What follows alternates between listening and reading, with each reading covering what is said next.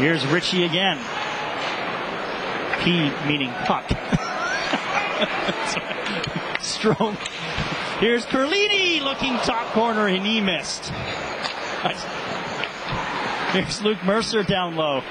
Out front, Strome scores! All the boards of the Gatorade Garden City Complex give up another ghost, and Strome was alert to make it 2-1.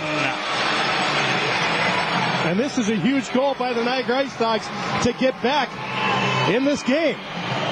Shots are 9 Niagara, 10 Sudbury, and they capitalize on the 9th and beat Pelazes. My goodness. Strome, right place, right time. That's for sure.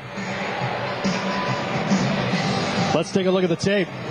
Strome's going to get possession, fire it in. Perlini gets it to the net, misses. Rebound is going to come back around, and Strome's going to get an opportunity.